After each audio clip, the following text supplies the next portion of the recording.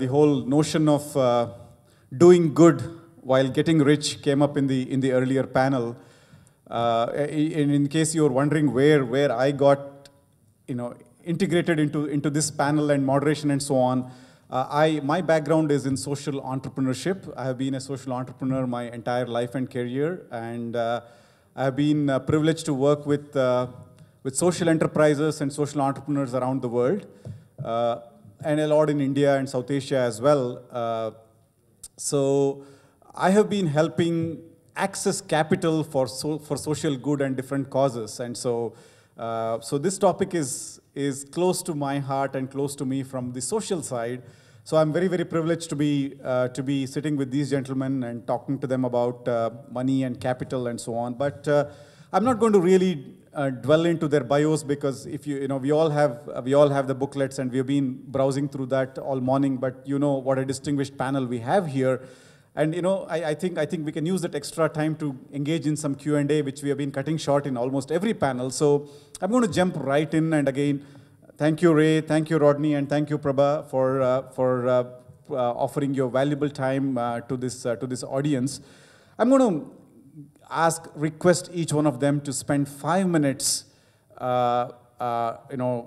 giving some broad opening remarks about this very, very broad topic, very wide topic, about accessing capital. What are the trials and the triumphs, the joys and sorrows of trying to access capital? I'm going to ask each of them to talk for about 5 minutes and give us some opening thoughts. You want me to go first? You want to start? No, Ray, why don't you start, please? Okay, terrific. Is it on? Yeah. Great. Hello, everyone. Thanks for coming out on a Saturday. Although the weather cooperated with us. If it were nicer weather, you might not be here. So let me just say a few things about this topic, this search for money, for lack of another way. There are just some basics to keep in mind. One of the interesting headlines in the news last week was that the last quarter in the U.S. was a record in terms of the amount of venture money that went for startups. It was an absolute record-breaking amount. So there are billions of dollars now flowing into startups. But the startup world is changing a little bit. So you've got phases of money. And one of the things that's important to think about is what phase your idea or your business is in, and then pursuing the right source of money for the phase that you're in. It doesn't do you any good to be a startup entity and then immediately to run into somebody from private equity that's really positioned to look to take somebody to a higher scale and is a mature company, and you're not a mature company. So you would be wasting your time and their time. So I think it's the first point is to assess what phase your business or your idea is in. Once you have a clear understanding of where you are, then it's mapping out the supply of capital. And then the next thing becomes getting your pitch together, your verbal pitch and your written pitch. And remember, very simply, when someone's doing an analysis of what you're doing, you can really reduce it to 3 things. They're going to assess people, they're going to assess the product, and they're going to assess the market. And those are the 3 things. And so you want to make sure that you're being self-critical of all 3 of those things. I always look for people that really understand their market. If someone is coming in and they have an idea, and you're sitting on the investor side and you know twice more about the market than they know, what do you think the chances of them putting money into you? They're almost 0. And then, of course, they're going to analyze the product. And then one of the most important things is the you part, and they've got to sit there and put like a frame around it and go, I think he or she can pull this off.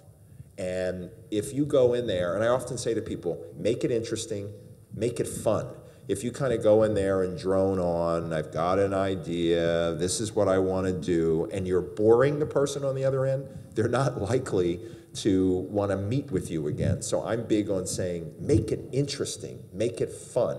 And years ago when I started an entity called One Economy, and I was going out to get money. The other thing that reminds me of is how many times people are going to say no. And so you have got to be able to handle the no and to not lose sight and the sense of self-belief. And so one of the most important things is believing in yourself and believing in your product, and that's going to get tested. There's going to be a lot of times where you're going to think, wow, you know, and your confidence is going to be dented. And I used to tell my team, and we started with 4 people in a basement, and then eventually grew to work in 17 countries and have 120 people. But when I was getting started and we were working in the basement, we just kept saying, we've got to keep digging away and digging away. And we had an expression, and we said, we have to exude an air of inevitability. We had to believe that it was inevitable, that our success was going to be inevitable. And that would give off this aura to other people. So when they looked at us, they too got caught up in that vision. Because remember, at the end of the day, you're telling a story, a beginning, a middle, an end. So everything has a narrative to it. And so when you have that opportunity to get in front of somebody, tell a story, talk about the narrative, and show off who you are and have that air of inevitability and self-belief. But those are just some opening remarks. Thank you, Ray. Rodney? Thank you. I'd also like to thank everyone for being here. Saturday afternoon is not a popular time to be anywhere other than out having fun. So you must consider this fun, or you may not be here. So nonetheless, I appreciate it. Also, being the last panel, I appreciate your patience and time. Hopefully, we'll add value. I certainly think Ray has already let us off. And we've already seen from the gentleman to my left, so we know that these guys will add value. My role in the panel was to be the other side of that, to balance this out, so there's good and there's bad, so just to set expectations properly. But thank you again also for the organizers to be here. So from my perspective, I would add on a couple of things here, and this is something that I think is interesting, and to maybe follow into the comment about the amount of money that's being raised right now in the venture capital space. Part of that is also driven by what the dynamics have changed in that market. So if what's happened in Sarbanes-Oxley and the things that happened after the tech boom, and then eventually bust, is that the regulations got a lot more stringent for companies going public. So what has happened is a lot of companies have then delayed going public. So you see companies go from private to Fortune 500 when they list. Facebook is a more recent example that I'm sure everyone's familiar with. And so Facebook probably would have went public a lot younger in its career had it gone public, let's say in the 90s. So that dynamic has changed, and you can see companies like Uber, Airbnb, and this is a trend. Part of that is a regulatory framework that has driven a lot of those companies to continue to raise private funds as opposed to public funds. So some of the numbers are likely driven by some of the regulatory changes that you have to account for. Nonetheless, I agree 100%. If you have ideas now, you should be out in the market looking for people to fund you, because right now there's a lot of capital out there, and certainly you should have a desire to access that capital in the short term, because there are cycles. The money will not always be like this, and it will be like this again at some point. You don't know when that is going to be. So as an entrepreneur, you should be very focused on finding those people now. If you have an idea, or if you have the idea to get funding, you should be out looking for funding now. At the same time, getting your pitch book together, these things are all important, and we've talked about these on some other panels. More critical than any of those things is just what came up on the last panel. The best way to raise money for any entrepreneur is to build your business and build your business better. What you want to be when you go into pitch is this. If someone is going to invest in your business, they want the air of inevitability. They want to know that this business is working, and whether they fund it or not, that you go on.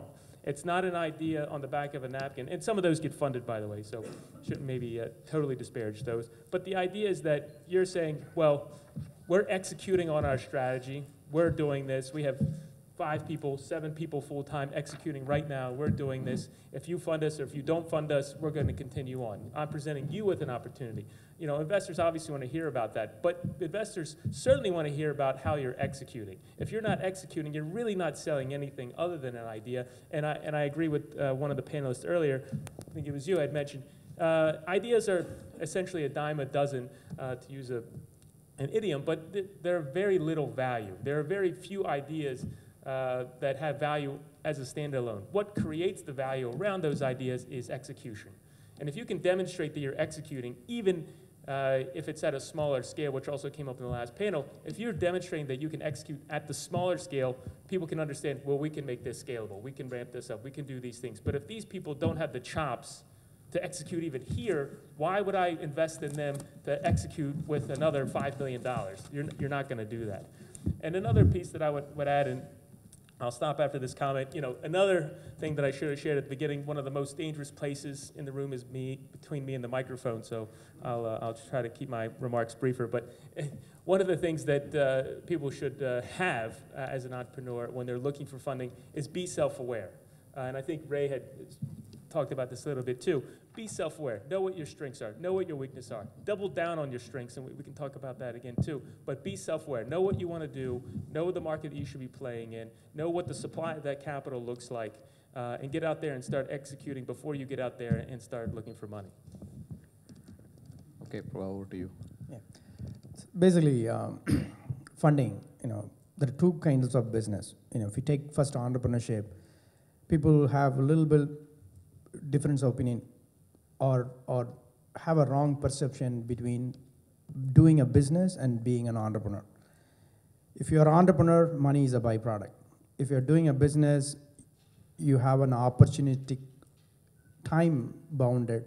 You're buying something, you're selling something, you're seeing a problem that requires a service with your ability and a team and making that. So you need to really differentiate yourself. Are you a service business or are you a product business? Not every company is fundable. So that will distinguish between the services business or a product business. But every company can be bootstrapped. In fact, before funding, you must bootstrap, put your skin in the game, and make sure you can increase the value of the company on an ongoing basis. And when you want to scale up, you will get you will look for funding. That is the core principle of any funding. I bootstrapped the company for 3 years. After I got 3,000 customers, I went and raised not even Series A or VC money, but seed money. You know, even after 3 years, I raised only seed money to bring some of the credible investors to be on the board, just to have their skin in the game. I also mentor a lot of entrepreneurs to raise money. I do invest as a seed investor in some of the emerging technology startups and help companies to raise money too. There are different kinds of money, right? Seed money, angel money, Series A, and then private equity funding, also loans, and all different sorts of money.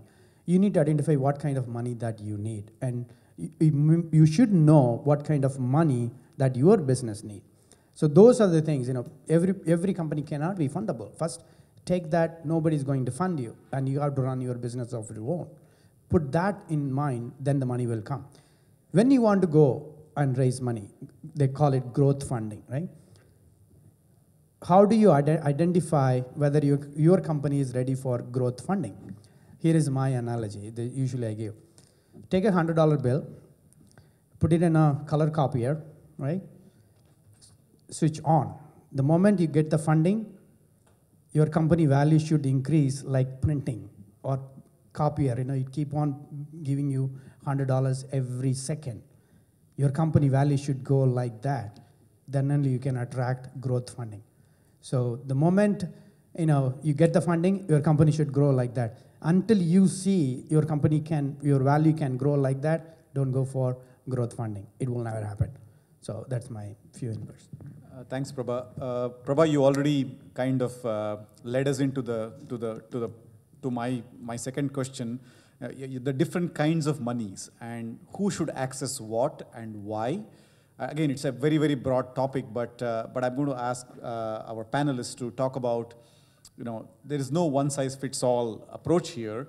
What kind of lens should we be wearing in terms of accessing what type of money? What are some insights? What are some things to keep in mind while identifying which kind of money to source and why? Can we get some thoughts on that in not necessarily in the same order, but anyone? But we want all the three of you to comment on that. I'll jump in first then. Thank you. Yeah, so, and maybe I'll talk about one aspect of this and to leave it open for other comments as well. But my comments will not be tailored toward any specific type. I think Ray had mentioned you should be thinking about the type of money, whether it's startup. Again, you can get an idea funded at a napkin, and that's the kind of funding deal you'll need if you're looking for an angel investor, as an example. Very different from if you're a fully functioning company with profits and growing, then growth capital is more appropriate. And if you're even more established, you're looking at private equity. But to one of the points that came up on the last panel too, it's not just the type of the funding, it's who it's coming from, right? And you had mentioned this on the last panel, you have to be very careful about when you're selling a stake in your company, right? You're taking on a partner. Investors are partners. Now some of these partners may have different objectives than you do, and this is where you need to be self-aware as well. You need to understand, if you're going to be taking money from whatever this group is, that your objectives are aligned. Because if they are not at the beginning, there will certainly be a time when it's very clear that they are not. That might not be tomorrow, but it might be 6 months, and it might be a year from now. If you have an investor that has an anticipation that they're going to take money out of your business in 6 months, or out of the business that they've invested in, and you have an idea that you're going to be doubling down on development costs at that same time, well, you have an impasse there. So you need to make sure that you're on the same page with those investors, and you're bringing in a real partner. And you should be doing the work and your homework and the due diligence on the people that you're trying to get money from. You should be interviewing them as much as they're interviewing you. So it should be a two-sided equation, like any good relationship in life. If it's not a two-way street, it's not likely to work in the long term. So partnership, I think, is very critical. Alignment of interest, and just making sure that expectations on both sides of that equation is understood at the beginning, and expectations of how that money is going to help the business, and when that money is likely to be paid back. Some investors have an expectation of a very quick turnaround, and others are much more long-term oriented. And again, expectations need to be set at the beginning, and you should be looking for partners, not just investors. Yeah, I'll just, I'm not going to add too much to that, because I think you really covered it. And just a simple way of thinking about it is, remember, and I often talk about this, it's sort of a dichotomy, relationships versus transactions. And this is about a relationship, it's not merely a transaction. And so we just reflect on the difference between a relationship and a transaction, and just know which one you're involved with. And a relationship is about the long term. And so I think he eloquently sort of laid that out. And you're going to be married for a while, and you want to make sure it fits, because just getting money expediently and it doesn't fit is going to be a bad breakup. I've got some other things I want to talk about, but I'll wait until we get to the next phase. Quick few inputs. External money is very expensive. So first you should understand that external money, how that external money is coming in. Say example, a VC firm or a private equity firm. How do they get the money to invest on the companies that entrepreneurs are looking for? They go and get other investors, they individually, or even some of them are accessing funds like say pension funds or corporate money.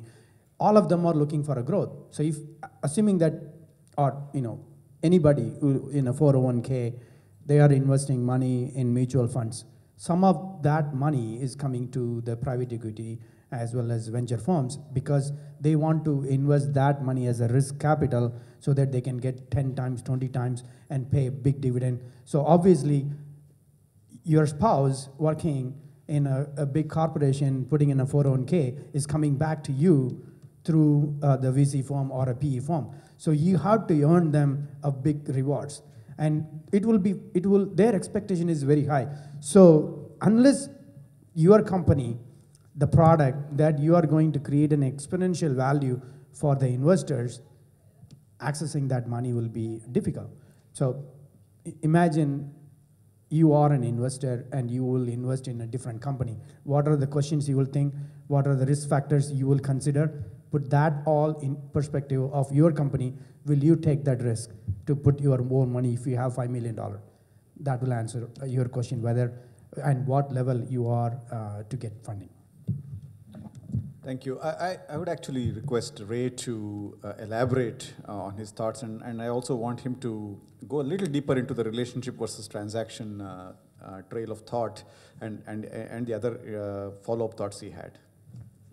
Thank you for that. I want to just simplify a couple of things here, just for you to take away when you're thinking about this, because we've spent some time talking about knowing what type of source of capital that you're looking for. But I just want to go back to your story, your narrative, and a few of the things that you've got to get across from the person on the other side of the table. And I'm just going to lay this out as just a few very simple things. The first thing is being able to describe what your business is. Now, that may seem so basic, but, and I'm sure you've had this experience, you will be amazed by people who will come in, will be all over the place, and can't really adequately describe the business that they're in.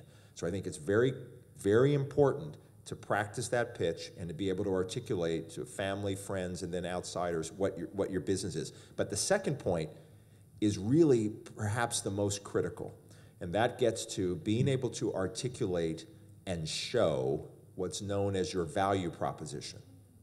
Your value proposition. So think about what you do and then ask yourself the critical question, why is this of value? And when you're thinking about that, think about a few other things that go along with it. So value, what does that mean, value creation? Well, you can get value by laying out a product, a service, or a process that, because of the innovation of it, because you're disrupting an existing market, because you're going to do something at scale, because it's sustainable, and because there's an exit for the investor.